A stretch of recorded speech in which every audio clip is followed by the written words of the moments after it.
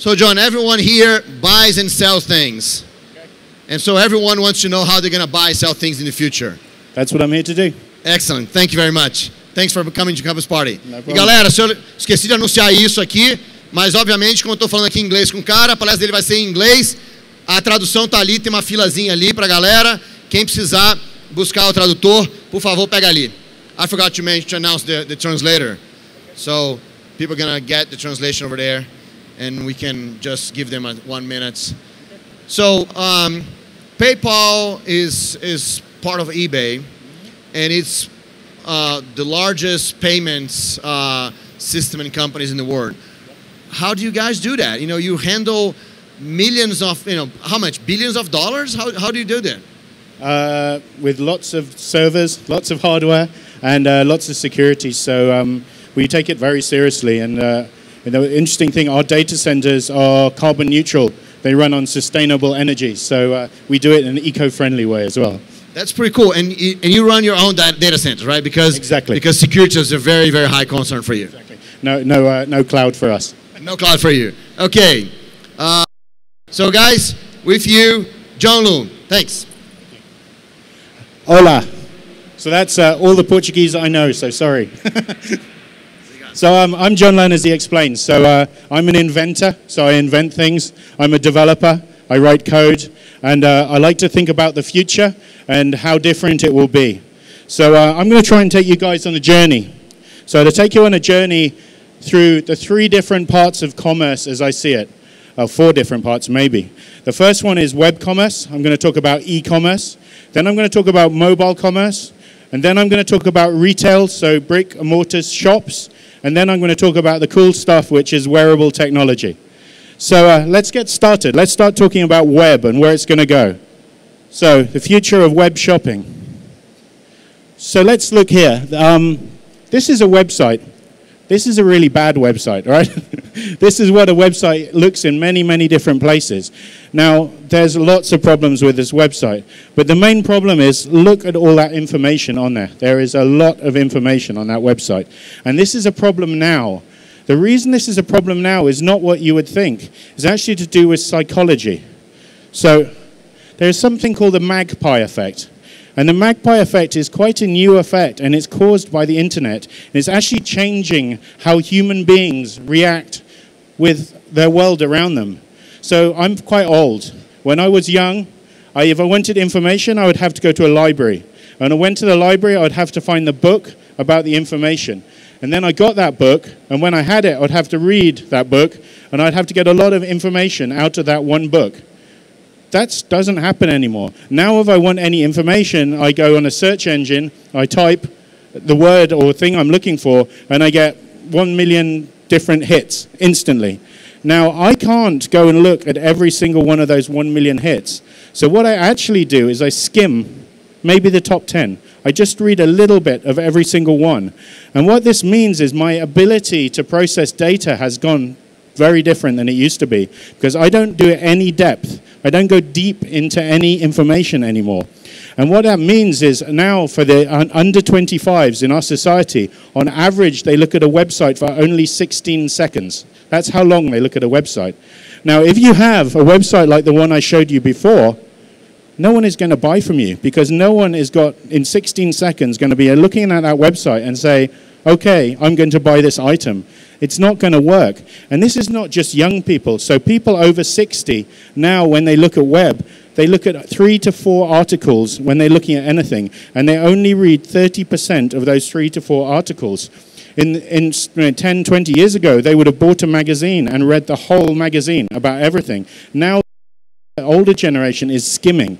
And this magpie effect is completely changing the way that we interact with things around us. Mainly the web, so how you look at a website. But actually it's changing how people read books. It's changing how people watch movies, how movies are being made, how people listen to music, because the attention span and the level of detail you now go into is much, much smaller because there's too much information. I don't believe there's too much, but there's a lot of information. So this has changed how websites need to be designed. And this has led to this, the new type of website design and a very important movement which is called contextual web. This is a much more modern website. This is a UK website called made.com. Now, if you look at this website, there is very, very little on that website, almost nothing. There is one product, which is a special of the day. There is links to go to different places if you want to, and this changes all the time. And this changes based on you and your preferences. If you take it a little bit further, this is eBay. This is the new eBay look and feel, so eBay 3.0 we call it. So just an excuse, I share an eBay login with my girlfriend. I am not into women's hats, okay? Everybody. But what this does is, based on all the things I've bought before and the interests I have, my homepage at eBay now just shows things that I might be interested in. So you can tell my girlfriend has all her hats, and then there's my geek gadgets down the bottom there. But so basically, this means that instead of perhaps before I only went to eBay when I wanted an item, now I go to eBay every single day to see is there something that I'm interested in that is going to be there. So I love guitars. I play electric guitar, and I like Gibson guitars. So every day I go onto eBay and I look to see if there's a special bargain or someone is selling a Gibson guitar, just in case. And I might buy that guitar, but it's just in case. And I might go there for 16 seconds, and that's all. And this is contextual. This is what it's called when your website knows what you're going to buy before you even go there. And the future of web shopping is very much based on that. You are going to be much lazier. You are not going to spend so much time searching for things. What you're actually going to do is be fed things, and you have more time to do fun things like going to the beach or drinking cocktails. This is dependent on one big thing, though, and that's data. It's data about you and who you are. Now, data is becoming more and more and more valuable. And there's lots of people scared of data, and, and people talk about the NSA and who's sharing data and who's doing this and the other. But the truth is, the future of shopping and the future of commerce is going to be traded on data. It's not money, it's all about data. So I'm probably the worst person to ever call if you're from a call center, because they ring me and they say, hello, congratulations, we would like you to take a survey. And I always say, how much are you going to pay me? And they're like, huh? Because for me, that data about me is valuable. It's worth money, because they will use that data to make money, and I should benefit from my own data. It's mine. It's about me. And I should actually use that data as a way to get things that I want. So my data and about what I like, what I want, and what I need actually is going to depend. It's going to lead contextual shopping, but it needs to be something that I control and use and put into my wallet. Now, if you think about it, where is the one place in the world where you make sure your data is 100% accurate? Can anyone guess? It's your bank, because you get paid into your bank. It's where your money goes, and you like your money a lot. So you always make sure your details are safe and up-to-date in your bank, because if you don't have up-to-date details, you're not going to be able to buy any beer. So it's very important. So the bank is where your data is secure. So it's really important to think about this. So when you're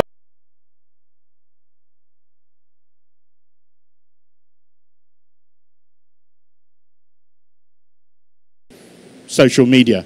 Now, I can go on social media, I can take my dog, I can give him a profile, and I can post him up there. Now, if the login is based on social media, that is not actually going to identify the real human being, because there's different parts of how you log in. So, there's your real personality, and then there's your internet personality. So it's funny, lots of people have multiple personalities, and it's not a disorder, it's just how people behave online. So lots of people think they're much better looking when they're online, they think they're richer, they think they're cooler, but it doesn't mean you really are who you say you are.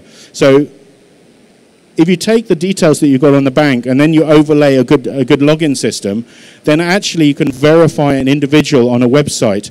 And so when they hit that website, you can say, okay, this is really that person because they have a bank account. So we have a product, and this talk is not about our products, but we have a product called Login with PayPal. And Login with PayPal sits on top of your financial information. So if you log in with PayPal, the retailer knows you're a real human being. So I used to say a dog cannot have a bank account. I'm wrong. In Minnesota, in America, a dog can have a bank account. There's only one place. But otherwise, normally, a dog cannot have a bank account. So I would argue, actually, when it comes to the future of shopping, you need a verifiable, identifiable login and personality that can then be used to provide contextual data to that website so it knows who you are. Another thing that's changing in the future of shopping and changing now is what we call the new spice routes. And this is where money and goods are flowing around the world. And you look at here, obviously Brazil is buying a lot, and you look at where things are flying around the world. What is really interesting is everybody thinks everybody buys stuff from China because it's cheap and they make stuff in China. If you look at this, the Chinese are buying huge amounts of items, specifically from America, from the UK, and other parts of the world. So the Chinese economy is growing and growing, and they're actually buying products from the West that might have been built in China, but they're buying them from the West, and it's flying back. You know, Brazil, you look at it. I read an article the other day that made me laugh. So Brazil, you're famous for your bathing costumes, right? Well, you're famous everywhere in the world for the Brazilian bathing costume. Did you know that 90% of Brazilian bathing costumes are made in China? So your number one thing you're famous for is made in China now. So this is really important to the future of shopping, because already you can get anything you want, and it can come from anywhere in the world. And that's easy to do, which means the whole thing becomes much more democratic. No longer does your local shop control what you can have, because you can have anything you want. And that is becoming more and more and growing incredibly fast. Now, what happens if there's something you want, but it doesn't exist? Who's heard of crowdfunding? Oh, actually, we'll talk about this first. We'll talk about another thing that's happening now. People want stuff immediately. So normally on web shopping, you used to go on and used to accept that I'm going to buy this thing on the web, and then maybe in 3 to 5 days it will get delivered to my house. That's not good enough anymore, because now people want to say, I'm going to go online, I want this item and I want it now. So what we've done at eBay is we've launched a service called eBay Now. And what eBay Now is allows you to buy something on eBay and have it delivered to your house within 1 hour.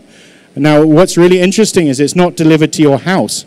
It's actually delivered to where you are now.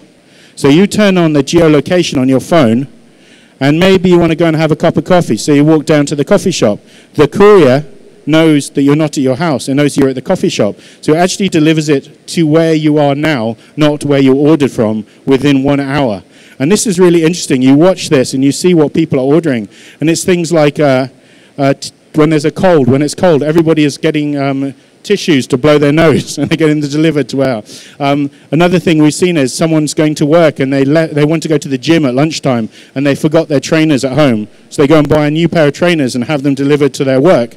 We're seeing builders ordering new bits for their drill bits, for their power tools, or a new hammer because they left theirs in the old site. And this is actually very, very interesting, is the internet is no longer inconvenient because it takes too long to get our stuff. The internet is becoming even more convenient than walking down the shop, because you know you're going to get what you want. This is something I found the other day. It made me laugh. It's University of Birmingham in England. So this is the laundrette in the University of Birmingham. So you can log into the laundrette and you can see all the machines and which machines are empty and which machines are full and how long they've got to go until they will be empty. Find your machine and you can see how long it's going to be until your clothes are washed, and you can go down the pub and have a beer and watch it on your smartphone. So this is like instant information. Even something simple like a laundrette is now at the stage it's provided to you now instantly. But as I said, what happens if there's something you want that doesn't exist? 5, 6, 7 years ago, that was really hard. So 5, 6, 7 years ago, making a product, a real product, was actually quite difficult. You had to go and find a company that would make it for you. You'd have to find a bank that would invest in your product, and then you'd have to go for a production cycle, and you'd have to take a huge risk, because the risk you would go and take would be, all right, I'm going to build 1,000 of these products, and if no one buys them, then I'm screwed. So I've got 1,000 products and I've spent all my money. Now, crowdfunding has come along, and crowdfunding has completely changed how products are made, because what is happening now is people have a good idea, and what they go and do is they put their good idea on a site like Kickstarter or Indiegogo and see if people want that idea, and if they want that idea, they're prepared to pay for it. So you get your money before you even start making your products, and then you make your products. And this has completely changed, as I said, how products are made. But it's also changing other really interesting things. So movies. Who here likes science fiction? Who's a geek? Yeah, it's campus party. What do you expect? So did anyone watch Firefly here? See it? Was anyone really pissed off when they didn't make a second series of Firefly? Okay, so there's a crowdfunding exercise now where people are investing money through crowdfunding for them to make a second series. Now, the network didn't want to make it, but they're going to raise enough money for this program to be made. And this is happening with all kinds of stuff. So movies are going to be made because people are crowdfunding them before it happens. Now, last week, I sponsored the Jamaican bobsleigh team. So you've seen the film Cool Runnings, you know, the film with the bobsleigh team? So the Jamaican bobsleigh team qualified for the Winter Olympics again this year, but they didn't have enough money to go. So they did a crowdfunding campaign, and I gave them, I think, $20 or something. And now the Jamaican bobsleigh team is going to the Winter Olympics in Sochi because of crowdfunding. So very much changed the way that we're interacting with stuff. Now, who here has heard of these things? You know what this is? Everyone? 3D printer. All right? So everybody's, I don't know if you've seen 3D printers. I have a 3D printer on my desk at home. I know I'm a geek, but I have one which just sits on my desk at home, and I make stupid things with it. But 3D printing is going to completely change almost everything you do when it comes to shopping. And so we're going to run a quick quiz now and see if people can guess. Does anyone know what this is? Any ideas? An idea? It's pasta. This is 3D printed pasta. Okay? So a company called Barilla, who is a spaghetti company, has developed a method for printing pasta with 3D printers. And what they're doing is, you know, it's nearly Valentine's Day, so you want to be romantic. So you can go on and you can design your own pasta shape. And then you send your design, gets sent to the restaurant. And when you take your girlfriend or your wife there for dinner, the pasta she eats will be printed and designed by you. Is that romantic? You like that? It's good, hey? Do you know what this is? It's 3D printed chocolate. So with a 3D printer, you can now print using chocolate. So this company, again, you know, Valentine's theme, going to be romantic here. I can take a picture of my girlfriend. I can email that picture to this company, and they will print her face in chocolate. Kind of weird, but okay. So here you've got 3D printed chocolate. Guess, what do you think this is? These are 3D printed cakes.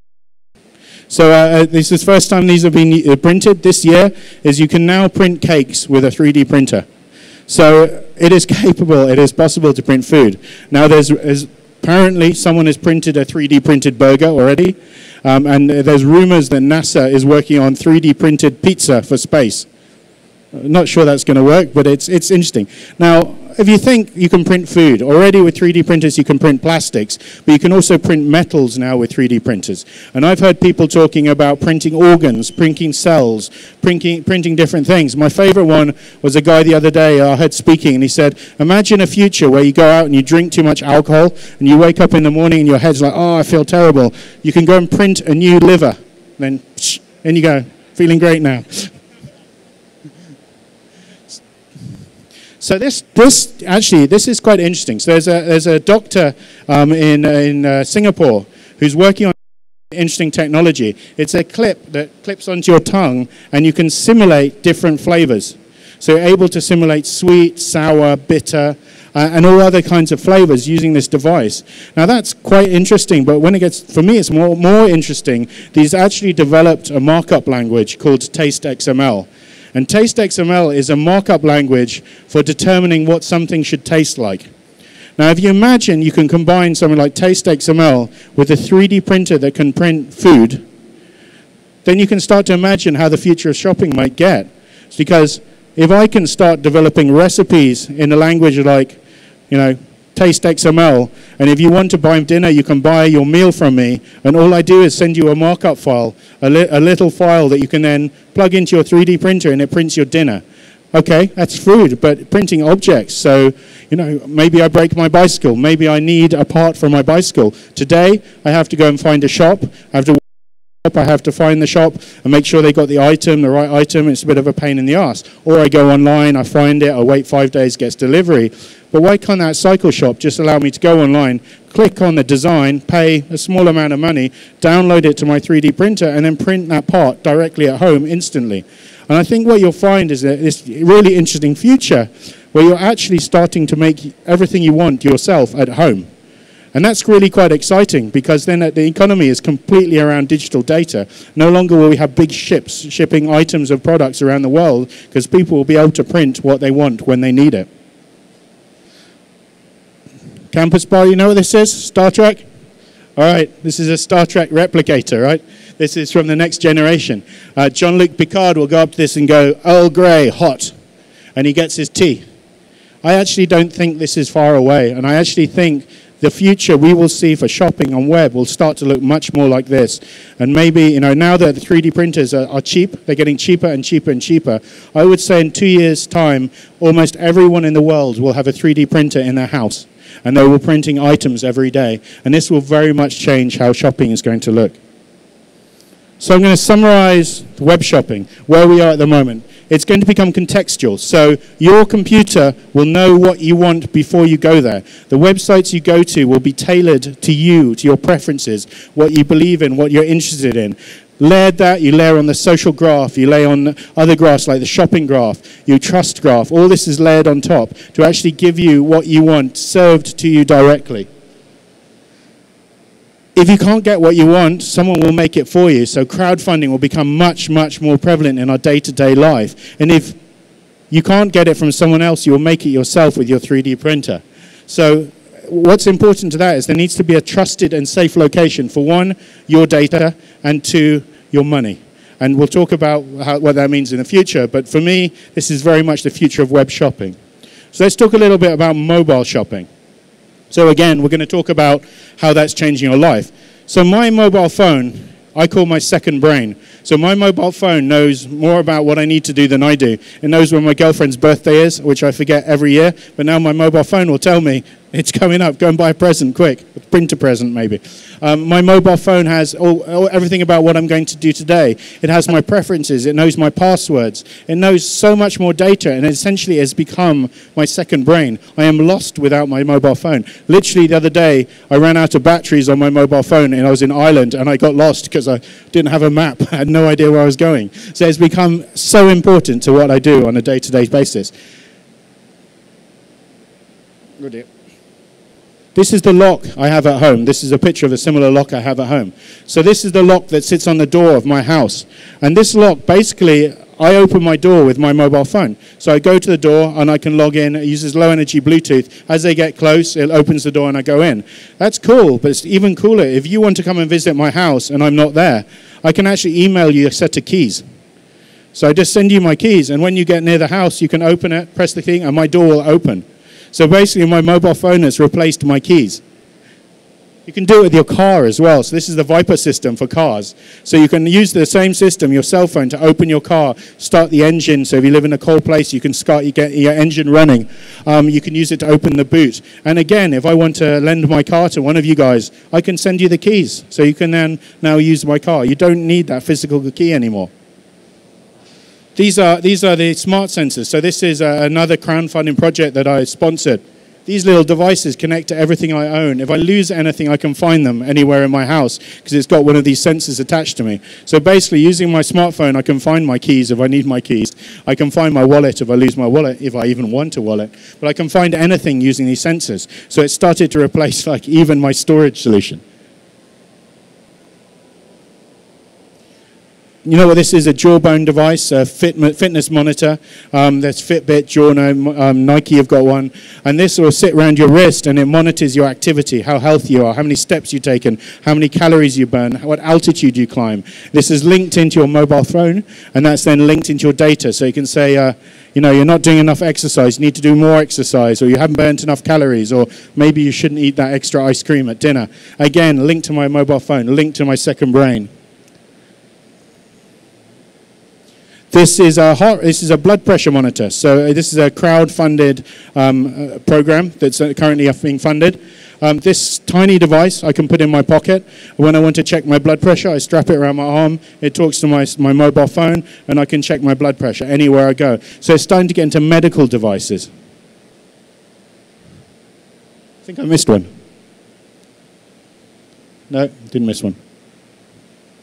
And this is the most fascinating thing for me in mobile phones is they know where you are, is the geo data on it. So if you get a taxi from a company that's got a mobile booking app, they know where they drop you off, they know where you pick you up, they know how often you travel with them, and they can use that data about you to actually work out where they're going to put their cars. That data is all coming through your mobile phone through the geolocation, and that then makes the mobile phone even more powerful, because when it knows where you are and it knows who you are, then you can actually do some really great experiences. It's all about data. So, I talked about contextual shopping before. So on the web, there's things like DoubleClick. And DoubleClick allow you to track someone around the web. You know where they are, know where they've been. No such thing actually exists on mobile phones. So there's only people that know what apps you've got on your phone are you and maybe Apple if you've got an iPhone.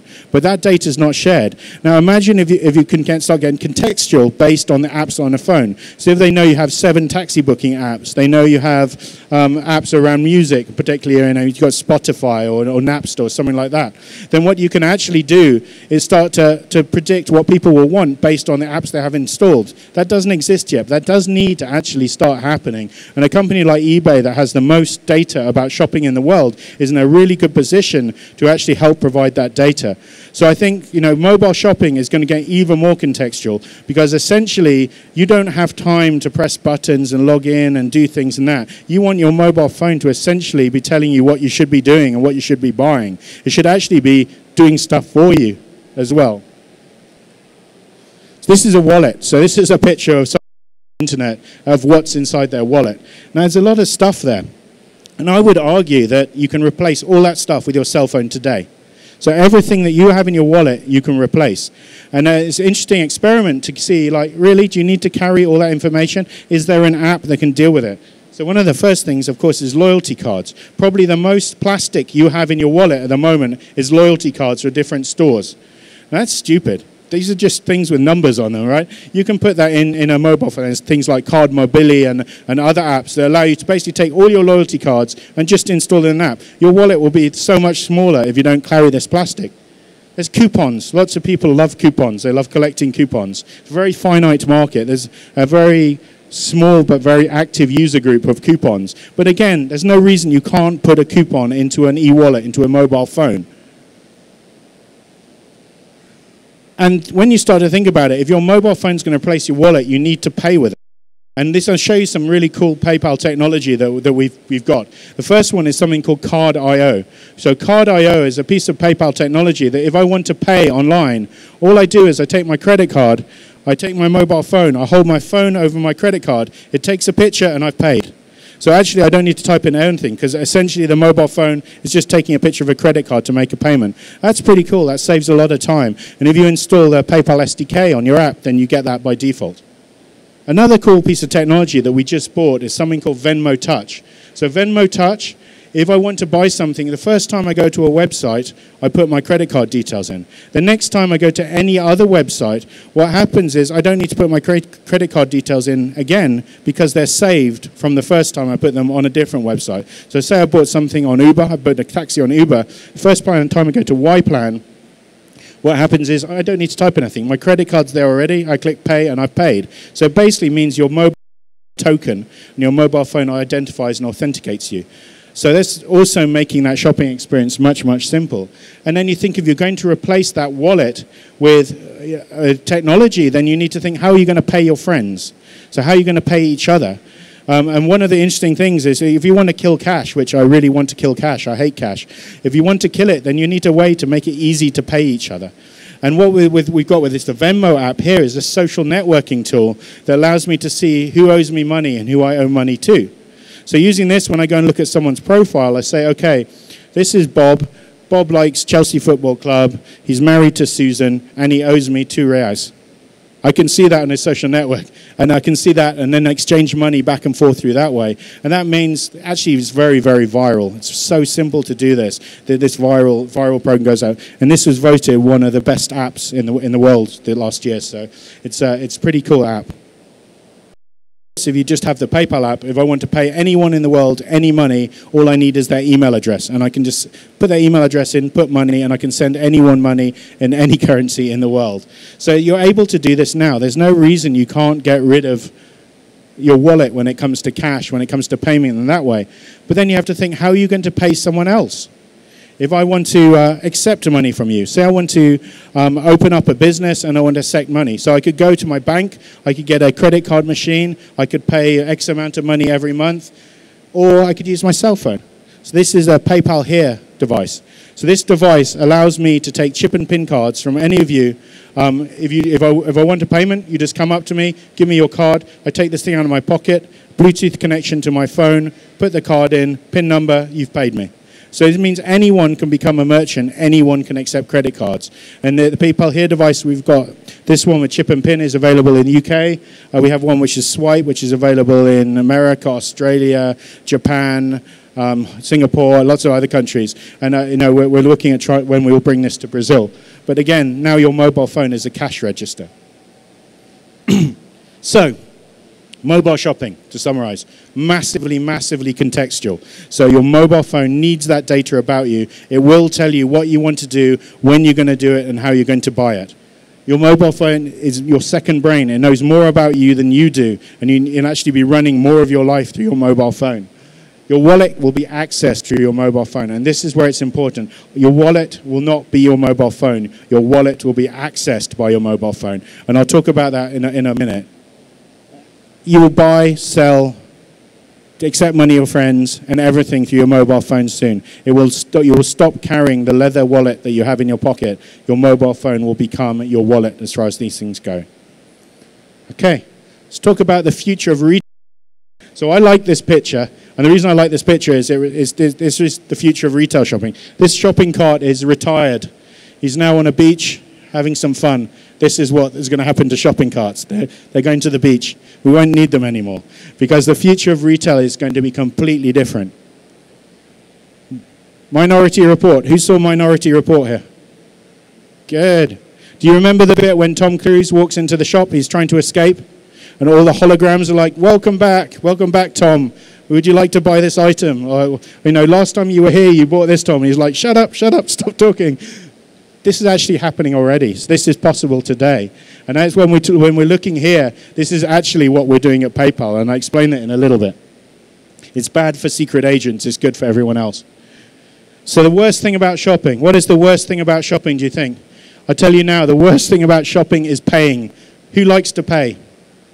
No, see no one. It's the worst thing. And you want to know what's even worse? They make you queue to do the worst thing about shopping. So you have to stand in a queue to do the most miserable thing, which is pay for stuff.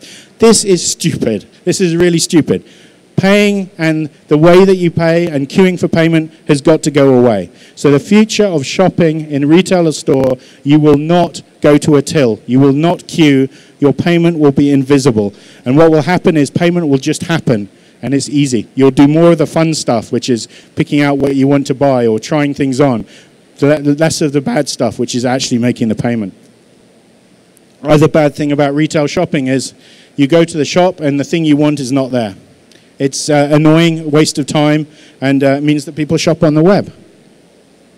So what we're doing, and what you'll see is there's a popcorn machine over on our Banquero over there, where you can actually try this product. And this is something called PayPal Check-in. And what happens with PayPal Check-in is very similar to something like you can check in to a shop before you go there. So you can open the PayPal app today, and you can do this in Brazil. Open the app up, go and look at what shops around you take PayPal, and you can check into that shop. When you check in, what happens is your face appears on their till. So when you walk into the shop, your face is already there. And when you want to pay, you say, I want to pay, and they say, cool, you've paid. Because your face is your identifier. So it means you don't have to do anything. You don't have to walk up to the till. You don't have to hand over a car. You're paying using your face. So that's pretty cool, hey? And you can try it. So if you want to try the popcorn machine we have over there, you can actually try the experience and get some popcorn using PayPal. And we have a few coffee shops in São Paulo where you can actually go and buy your coffee with PayPal using check-in. This is even better. So this is the PayPal Here point-of-sale device. So I talked about the little device. This is one that you can have in a shop. Uses an iPad and a PayPal Here device. Really, that's, it's a bit of an effort for some people, having to open an app and check in. It makes a bit of research. So we've made it even easier. And we've invented something called the PayPal Beacon. And the PayPal Beacon is a low-energy Bluetooth device that plugs into the retail store. So they plug this in. This is low-energy Bluetooth. When you walk in with your mobile phone for the first time, it wakes your phone up. So it says, oh, by the way, this store takes PayPal. Would you like to check in? You say, yeah, I'll check in. The next time you go to that store, you don't even have to take your mobile phone out of your pocket. So it knows you walk in. As you walk in, it says, oh, John, he's back. Your face is on the till. I can now pay. So completely hands-free shopping, Tom Cruise Minority Report style. So basically, that's able to happen. The nice thing about this is the retailer knows that you're in the shop before you bought something. The retailer knows with check-in that you're coming into the shop before you arrive, which means if they use the data that we give them, combined with the data they have about you, when you arrive, they can give you a really nice experience. So what we've done with a few places in the US already is you can order your coffee or your juice before you even arrive. You can say, I'm going to be there in 10 minutes, I want this juice. You walk in, it's ready, they see your face, they just give you your juice, you walk out, you don't have to queue, you don't have to wait, you don't have to do anything. Also, imagine if you go to the same coffee shop every day, you always have the same coffee. So maybe they know you're coming. They know you checked in. Oh, John's coming. Make his coffee now. When I walk in, my coffee's already waiting for me. Or perhaps they know my birthday, the date of my birthday. And the day they arrive, there's my favorite coffee waiting, but they made me a cake as well. Now, this is actually changing because that data means that they can give you good customer service. They can give you good experience, which is the only way that the retail, traditional brick and mortar stores will actually compete with online. Because what that means is they can treat you like a human being. They can treat you specially, just like your grandmother. So in the old days when your grandmother went to the shop, they knew what she liked, they knew what bread she liked, they knew everything about her. So as she walked in, welcome back, here's all the stuff you like, we have your favorite sugar in stock, etc. With this, you can have the same experience. And this actually might make me go back into shops, because at the moment I do all my shopping online. But if I know I can go to a shop and get human attention that looks after me and treats me specially, then actually I will start going back into shops. And this is really important. This is going to completely change shopping. What's wrong with this picture? Well, for me, what's wrong with this picture is there's too many shopping bags. And it's not because I don't like to spend money. It's actually because it's stupid to carry all that stuff, right? So you go to a shop and you want to buy 6 bottles of wine. It's a real pain at the moment. You say, I want 6 bottles of wine. And then you give you this big box and you've got to carry it back to your car. What's going to happen is actually, if you think back to eBay Now and what we had there, is you're going to go into shops, you're going to pick the items you want, and they're to your house when you want them. You're no longer going to need shopping bags. You're no longer going to need the shopping trolley, because what will happen is the shop will change completely and become a new type. It's going to become a combination of a museum and a warehouse. So you'll go to a shop and you'll go into the shop to try things on. So not every shop will have every color of every item. Not every shop will have every size and every color of every item. Every shop will have one color of every item and one size of every item, but not both. Because you don't need both. What you do is you say, this is the right size, and I want it in that color, and I want it in my house in 20 minutes, and that's how it's going to happen. So you're no longer carrying things around. And think what this will do to congestion. Think this will do to traffic problems. You no longer need to take your car because you don't need to carry anything back. You can use public transport. And it's going to change the way that shops look, the way that shops feel. And lots of retailers are scared of becoming showrooms. But actually, they shouldn't be scared of becoming showrooms, because what they should be is proud of having the best showrooms with the products that people can get instantly at a price that's better than everyone else. And this is how shops are going to look. You'll no longer have racks and racks of clothes and items everywhere. You'll have very minimal, very simple shops where you can try things on and get them delivered to you. So let's talk a little bit about wearables. So I'm a geek. I have a Pebble. I actually have 3 smartwatches because I'm a real geek. Wearables are starting to change something. If you've not got a wearable on now, I reckon in a year and a half, you will be carrying something with you that is wearable technology. And this is going to also change how you interact. Whether it's a wearable or a third-party device, it's actually going to change things in an interesting way. So again, this is a smartwatch. This is a Pebble smartwatch. Think about something like an NFC payment. An NFC payment at the moment could be out with a card, tap the card on a thing, or out with your phone, tap your phone. Wouldn't it be easier if you could just do that with your hand? That would be a much simpler NFC payment. NFC doesn't I don't care, but it would. If my smartwatch can be telling me when I can check into places, if my smartwatch can be telling me when I've paid for stuff, or when there's discounts, when there's coupons, and it just sits there and talks to me, then actually I can get a good shopping experience. And already there's 2 smartwatch companies that have integrated PayPal into their smartwatches. And you're going to be using this much more as your second screen. I don't think in 2 or 3 years' time, you'll be walking around with your mobile phone in your hand. I think your mobile phone will stay in your pocket or in your handbag for most of the time, and actually your wearable technology will be how you interface with your phone. And then there's the goggles, the glasses. So you could have these to find information, but I think actually a very good use for these will be the people in the stores, the shop assistants. I can see these guys wearing, whether it's Google or anyone else's glasses, and actually as you walk in the store, as you check in, they can see, hey, John has just walked in the store. And you know what? John last night was on our website, and John looked at these website and he was there for 5 minutes looking at the jeans, but he didn't buy them. Why don't I go over with those jeans in John's size now and say, last night you were looking at these jeans, would you like to try them on? Because all the data is connected and they can see through the glass that I'm there and I'm ready to go. I think you'll see these actually being used in that type of environment pretty soon. Has anyone seen this pattern? This is funny. This is the Sony Smart Wig. And the Smart Wig is, Sony have just patented it. This is a picture from their patent. It's a wig that interacts with your cell phone through little vibration panels in your hair. I don't need it, obviously, but I don't know. Maybe it will work for some people. But the Smart Wig is perhaps a wearable technology. It's another alternative. Does anyone know what this is? This is a Google contact lens. So if you're worried about privacy, this gets really interesting. But a Google contact lens is not as sinister as it sounds. What this contact lens actually does is it measures the glucose in the liquid around your eye and communicates with your phone. And if you're diabetic, what this actually will do is tell you when to take your insulin because it's communicating with your mobile phone. And so again, wearable technology that's a little sinister, but actually it's a pretty cool use for technology. Has anyone seen this before? This is the hug jacket. I like this technology. So this is a jacket that you can buy, and you can buy one for your girlfriend or your partner. And then when you want to give her a hug, wherever she's in the world, you give yourself a hug, and she gets a hug. So if you think about Valentine's, maybe, that's good. But actually, when you start to think about fabrics and materials can become intelligent. You're already starting sensors being built into these materials. So you're going to start having clothes that tell you when you really need to wash them, which is ideal for geeks like me. It'll say, okay, time to wash your T-shirt now, really seriously. So actually, the sensors are starting to get built into communicating through.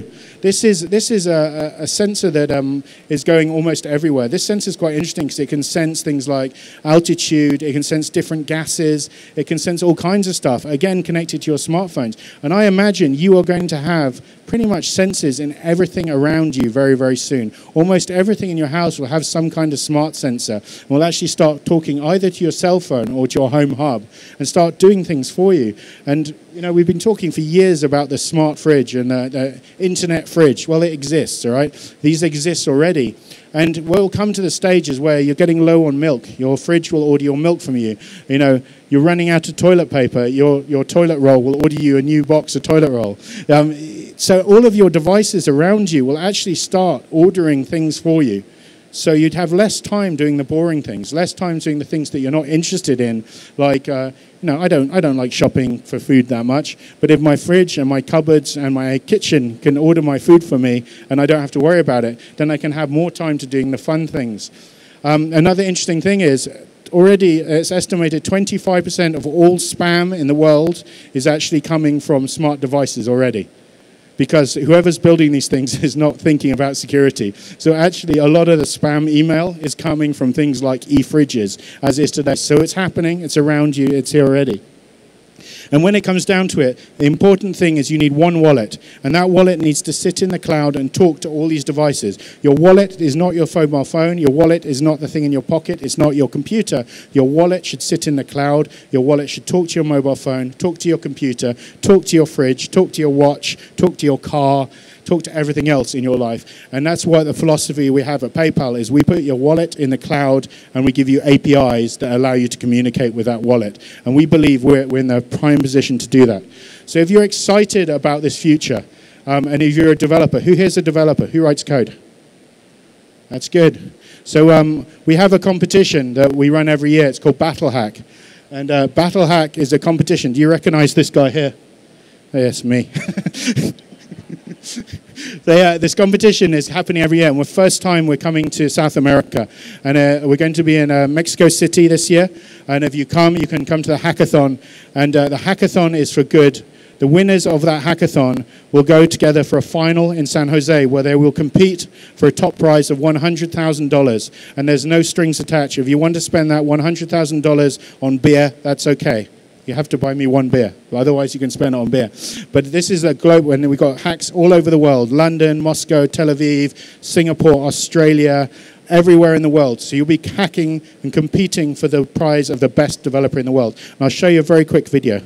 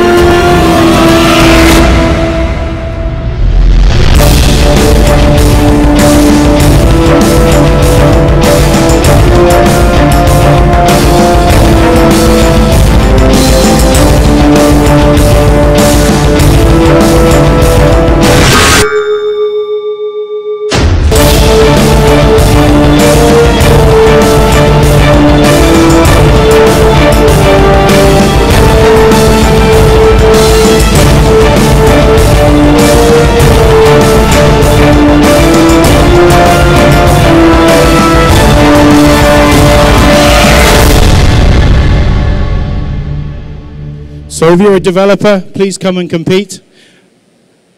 Please come and compete. And thank you very much. And thank you for having me. If you've got any questions, I'll be around. Cheers.